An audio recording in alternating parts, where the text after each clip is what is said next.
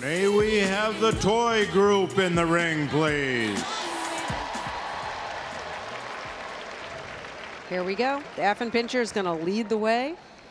And actually, an Affenpinscher was the last toy breed to win Best in Show, 2013. 11 times the toy group has won Best in Show. The fun thing, this is this group wide variety of appearances. Yes, and we just left a group where it's all about functionality. This group is all about the details. They're companion dogs, they're lap dogs. It's about beauty, eye, coat texture. And Pekingese have the most toy group wins and the most toy group placements. As you said, this is a very interesting group because they're all the different shapes and sizes, but I mean, going from the Italian Greyhound to the Maltese to the Min Pin, we've got so many different dogs. You can find one you love, right? Right, Chris? And she's going to have to, she being our judge for the toy group, Sharon Newcomb. Here's what she had to say about the importance of judging at Westminster and this particular group live at Madison Square Garden. Michael Lefebvre starts us off. She's still taking another look at this side. Affen means monkey in German, and Pinscher means terrier. Thus, the Affenpinscher means monkey dog. Strong in structure and strong-willed, they are originally used to rid granaries and kitchens of small rodents. They are intelligent, inquisitive, neat but shaggy, with a bold personality. This is Affenpinscher, number 11. Of course, Ernesto Lara is handling. You may recognize him from being in the group many times before, and he won Best in Show in 2013 with an Affenpinscher, Banana Joe. And this dog, Sheena, is related. When they say monkey dog, it's all about that face. You get up close, it's almost got a human-like quality to its expression.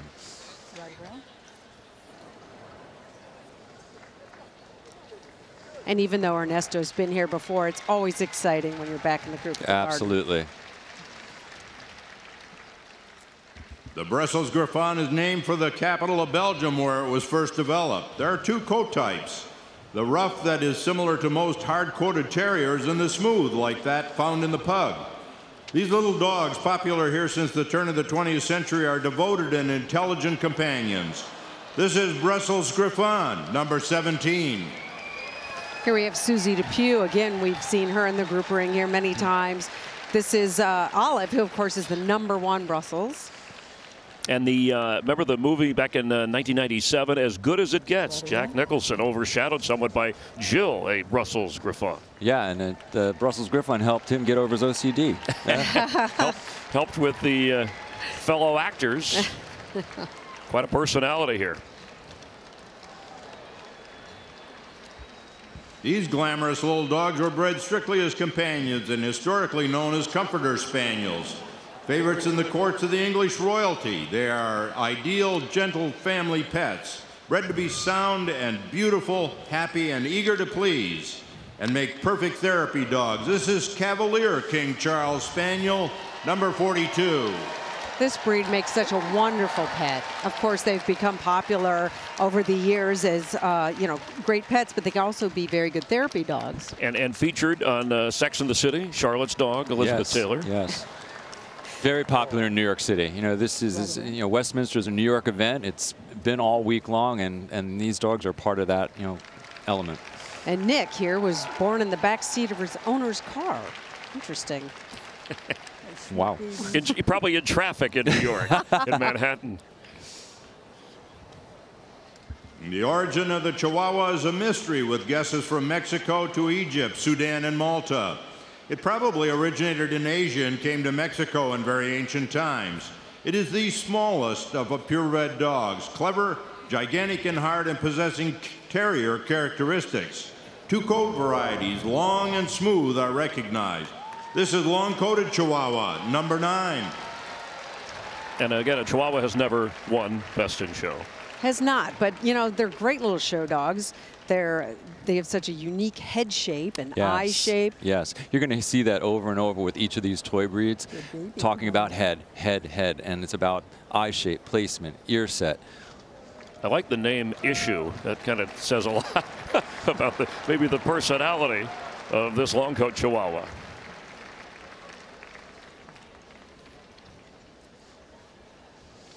And this is the smooth-coated Chihuahua, genetically the same breed. Legend has it that this diminutive dog was introduced in Europe as a result of the voyages of Christopher Columbus.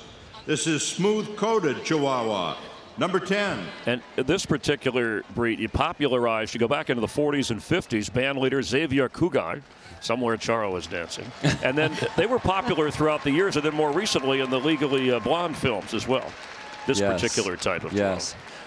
I was completely enamored when they showed that shot of the head, and the eye, and the ear. Oh my God, gorgeous expression, beautiful size instead of the ear. Tiffany here is being shown by her owner. She's owner handled, which we always love to promote. You know, the professionals do a great job.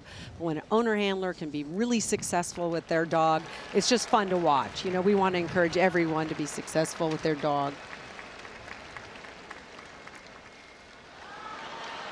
A Chinese Crested was admitted to the toy group in 1991. The breed dates back at least to the early 1500s. They appear to have come from China, although Spanish explorers found them in Mexico and South and Central America. The two types, the hairless and powder puff, are judged by the same standard. This is Chinese Crested, number 9. So there's you study that standard for that. That's got to be a challenge. It's all about that coat pattern. You know, it's a hairless breed on the body, but it's got the head covering, the tail, over the feet. This breed can be very a good fit for somebody with allergies. Yes. So that's something to consider. They're very clean. They're kind of cat-like. Yeah. They also come as powder puffs, where the coat is across the whole body. So you have options. And very trainable. But very distinct way of going. Almost horse-like. Yeah, it looks like a small horse.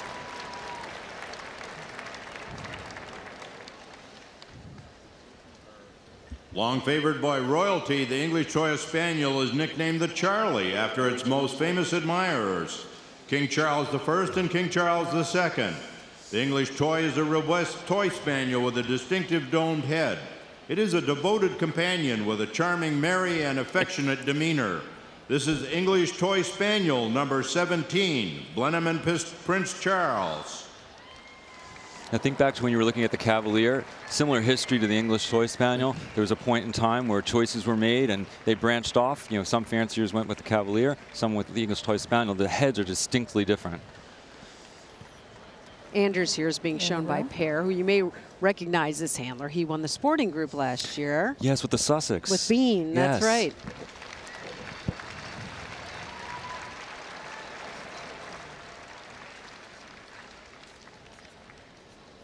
The King Charles and Ruby variety. The original black and tan coloring was said to be the favorite of King Charles I. The Ruby is a self-colored, rich mahogany red. The charming personality and temperament is in a small package, but it is an excellent companion.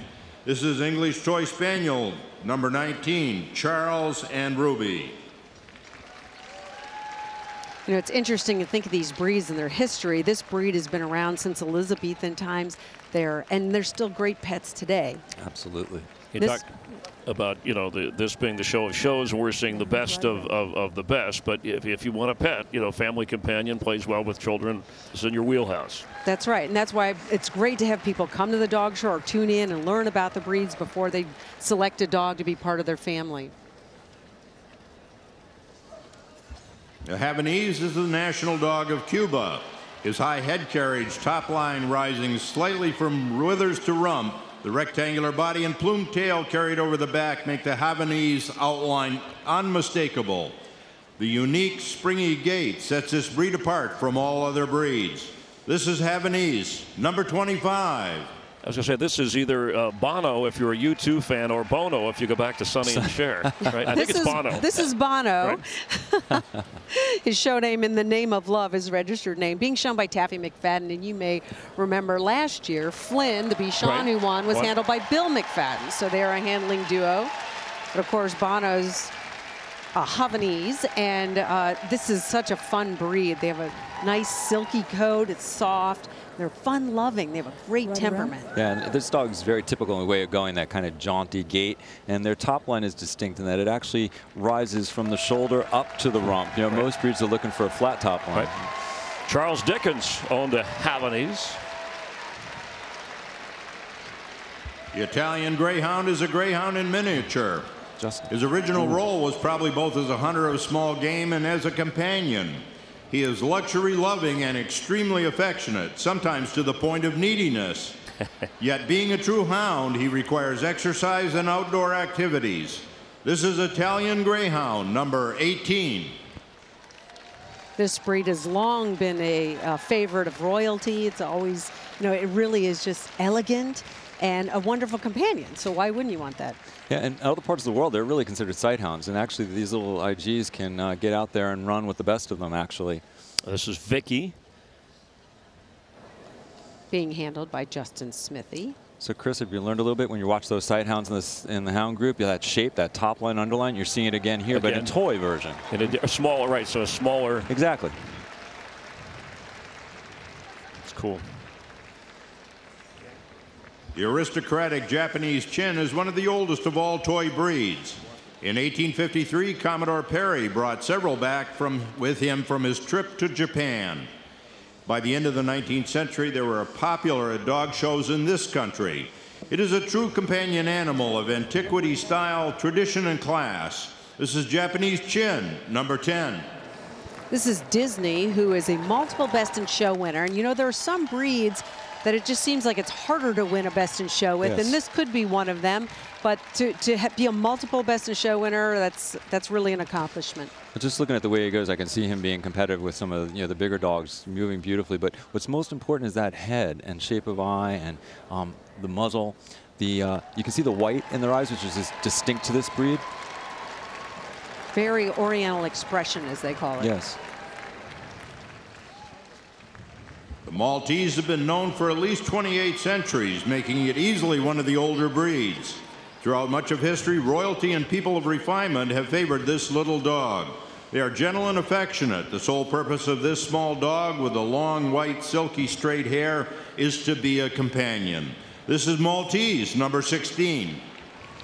Here we have Anna Pavlova, who was in the group last year. She's a repeat. Tim Lehman is her owner and breeder and lives in Manhattan. So we have that New York connection.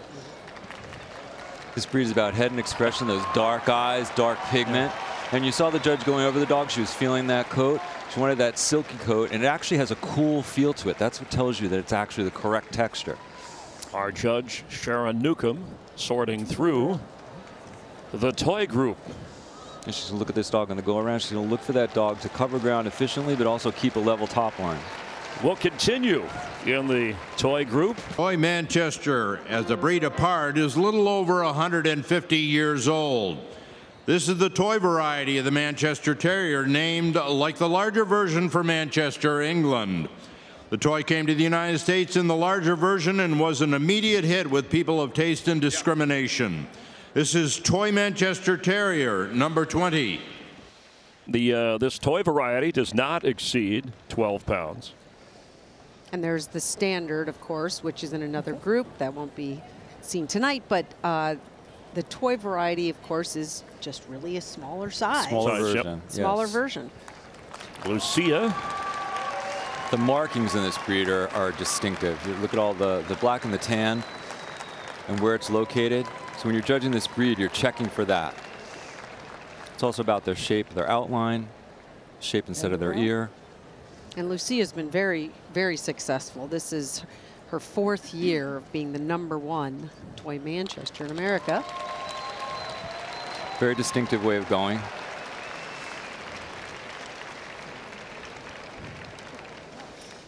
The miniature pincher is distinctly not a bred-down version of the Doberman pincher, as so many people apparently believe. In fact, this toy is by far the older breed. Min Pins are alert, active, fearless, and naturally inquisitive. The Hackney gait, which is a high-stepping, free, and easy gait, is correct for the breed. This is miniature pincher number 17.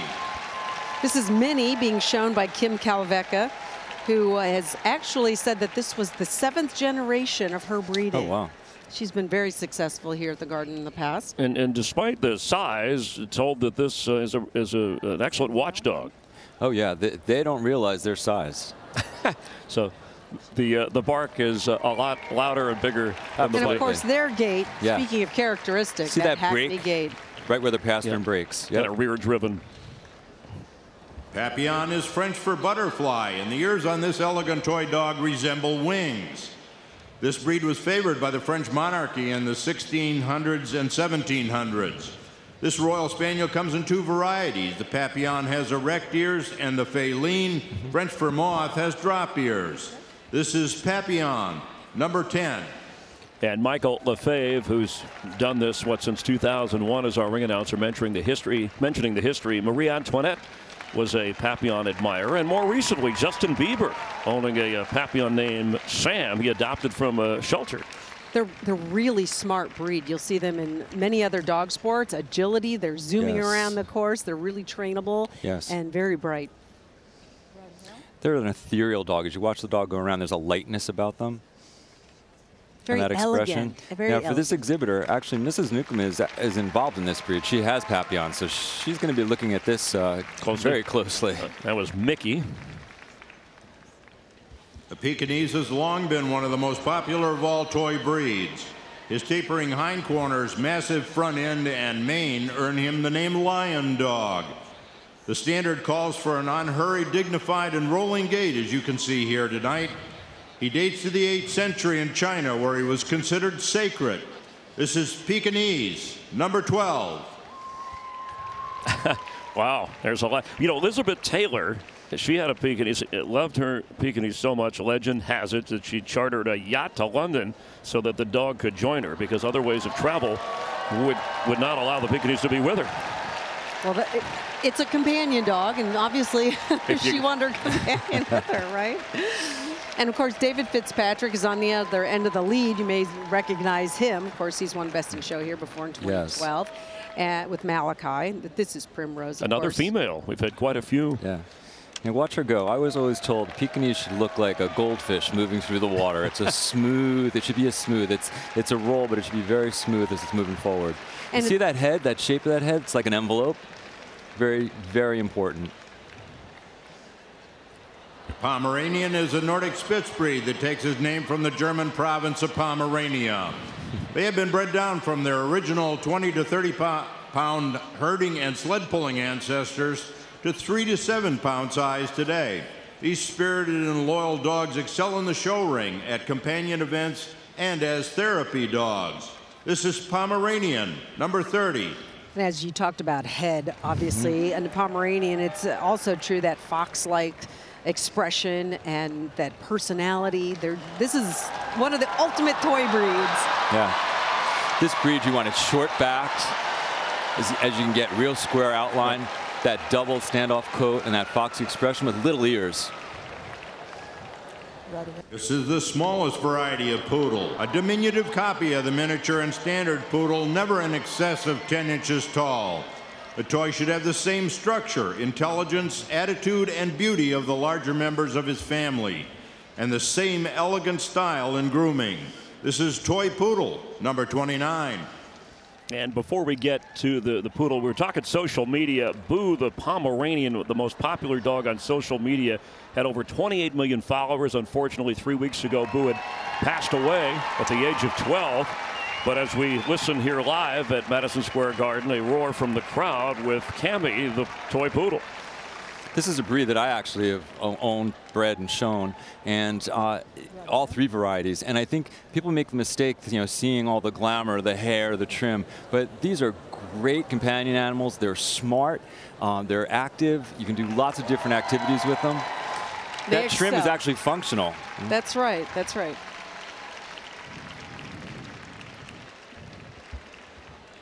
The pug almost certainly originated in China.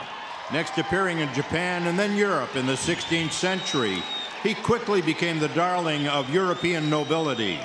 Pugs combine a cocky confidence with a friendly, sensitive, and sincere nature. They are especially good with children. This is Pug number 18. Go. And the name Biggie, notorious P-U-G. Of course, Biggie won the toy group last year. Yes. And he's a young dog still. I mean, I think he's matured a little. He's filled out. Of course, he's had a great year. Yeah, and when you talk about that being filled out, this breed, they use a phrase in their standard called multum and parvum.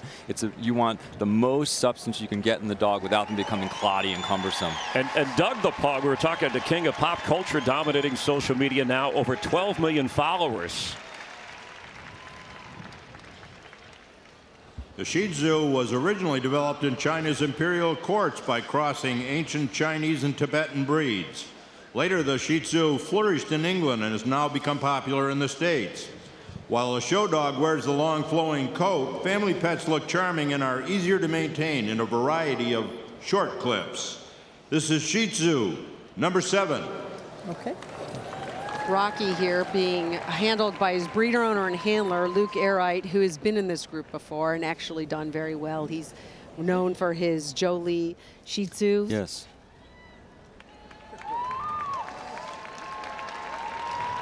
Beautifully put down. There are a lot of preparation, obviously, goes into maintaining the coat, growing the coat, and conditioning the coat, making sure the dog's in good physical condition as well under that coat. Yeah, and that coat texture, again, all these breeds, so important. It's a double coat. You know, we looked at the Maltese, we talked about a silky coat, single. This is a double coat. And if you don't want all that coat on your pet, you can always clip it back. Absolutely. The Silky Terrier is a toy with the heart of a terrier. The breed originated in Australia and is said to be a cross between the Australian Terrier and the Yorkshire Terrier. The breed was first shown in Australia in 1907, but not in the United States until the early 1950s. This is Silky Terrier, number 11. This is Windy, and you know, a lot of people sometimes confuse the Silky with the Yorkie, but once you see them next to each other, you see major differences in their length of body and their head shape. Almost closer, actually, to the Australian Terrier in look and outline. Yeah. The color here, this is what's important. See how it's that steel gray and tan? It's beautiful. Gorgeous.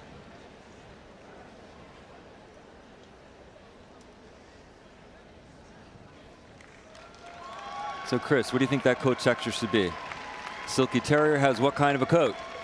A lovely coat. Silky. Silky. Sorry, I wasn't paying attention. I was watching the gate. The Toy Fox Terrier became a member of the AKC Toy Group in 2003. Bred down from Smooth Fox Terriers, the Toy Fox combines a spirited terrier attitude with a typical affectionate personality of a toy dog. These fun-loving little dogs love human company and make great show dogs, agility dogs, or wonderful pets. This is Toy Fox Terrier, number 6. Top of the hour, you're watching the 143rd annual Westminster Kennel Club Dog Show, and it is our pleasure to be live with you from Madison Square Garden on FS1 with Gail Miller-Beischer, Don Sturz. I'm Chris Myers. Our thanks to the research staff, Catherine Wright, Anna Gracie, and Wayne Fiddleman, as we are wrapping up the toy group. We've already had the Dachshund win the Hound group, 2 of the 7 groups.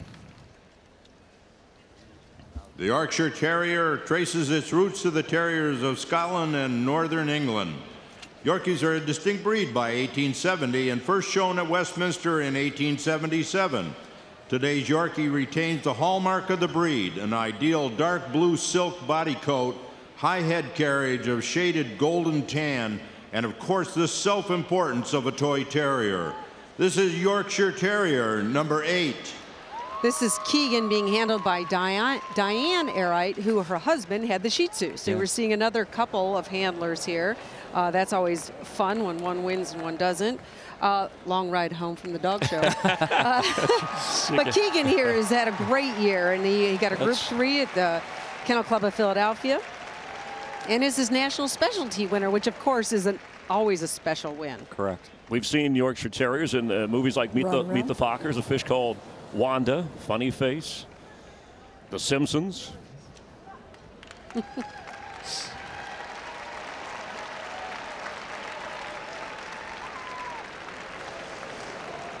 All right, now they're all going to come back out, and Mrs. Newcomb's going to take a look and start to sort it out in her mind.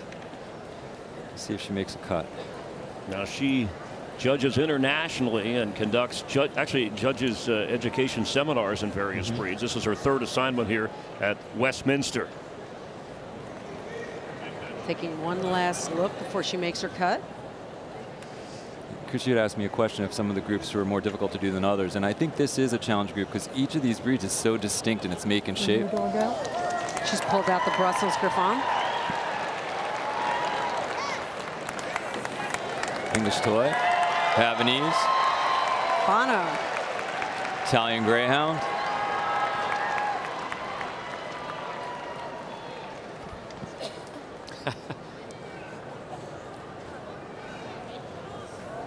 yeah, Manchester Terrier. Oh, great. Making the cut.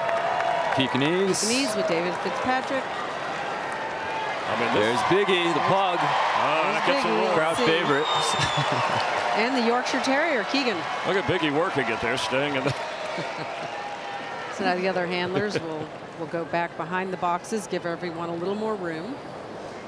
I'm always amazed how, I don't know, well behaved the dogs are. They're used to this, right? Yes, They're yes, prepared absolutely. for this.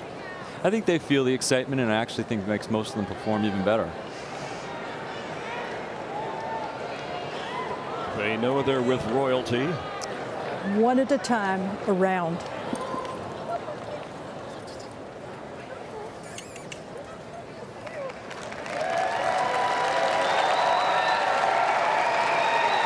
She's looking at how they go for their breed. It's not how fast they go, it's the way that they go. Do they keep their outline? Do they look like the same dog standing as they are moving? Do they look typical for their breed? Bono certainly has a following. Yes. Beautiful coat. They're very popular here in New York City as well. Great apartment-sized dog. There's Justin Smithy handling his Italian Greyhound. His wife showed the whippet in Hound Group, right? That's right. Yeah. Who's next? Marcelo with his Toy Toy Manchester. Moving beautifully. And Primrose. Pekingese. David takes her the right pace. Yeah. It's always important to go the right pace for your breed. Yeah. There's paws under there somewhere.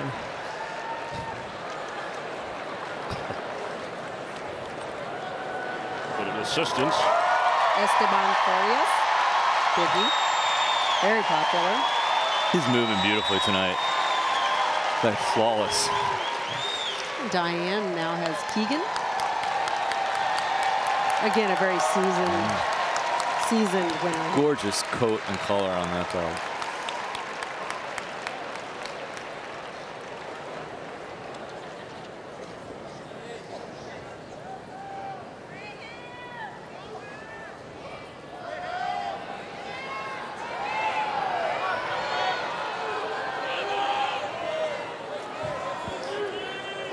Little Biggie repeat. Yeah. I mean, this is a wide variety. Crowd is really getting into this. Yeah. They're calling out names. Looks like the Havanese. Havanese. Bono has been pulled out front. Biggie second. See if this is final. Then Keegan the Yorkie. English toy And the English toy with pair.